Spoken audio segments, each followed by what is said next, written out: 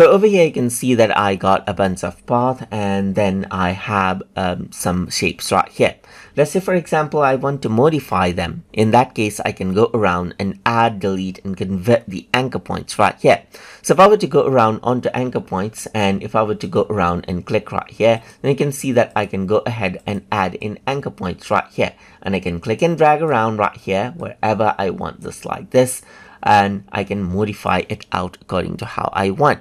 I can also go around and delete out anchor points. So I can delete this out right here. I can delete this out right here. Click on it and I can delete it out right there. Then I got convert point right here, which allows me to click, and then what happens is that it simply goes around and I can click it out onto point, and I can reiterate the curve right here. I can drag in the handles right here to go around and change around the shape right here.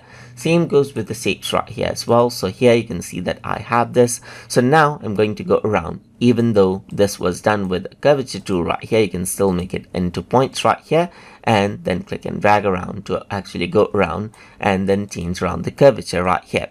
You can also go around onto add, and you can also click and drag around with the add tool right here to change around the curvature point right here. Click and drag around right here. As you can see, move around the handles as well by using the convert point tool right here, just like this.